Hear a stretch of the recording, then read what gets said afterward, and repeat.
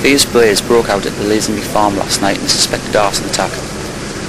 Flames lit up the sky and smoke billowed for miles as the inferno ripped through a large barn containing thousands of tons of hay and straw. Cattle and horses were only metres from the raging inferno, which continued to burn throughout the night. Water was used to direct smoke away from the barn of cattle, which was adjacent to the fire. Most of the horses were in a large field safely away from the blaze, but one had to be evacuated from a stable as a precaution. Yeah, we got the call roughly at 1800 hours. When we arrived, we found a barn which is approximately 20 metres by 30 metres well alight, which contains maybe 2,000 tonnes of hay and straw. We requested additional resources, so we have 4 appliances here at the moment.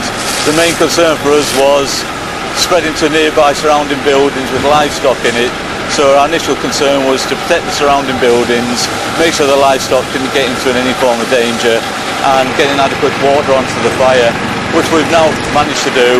And basically from here on now, for the next 10 hours maybe, it's going to be a protective standby, damping down the fire, then separating it down in daylight hours in the morning, and hopefully bring it to a safe conclusion at that point. The 30 metres by 20 metres barn was completely destroyed as the flames raged through its roof, sending clouds of smoke across the A174 towards Redcar. This is the farm's second incident in recent months, after another barn was also set alight.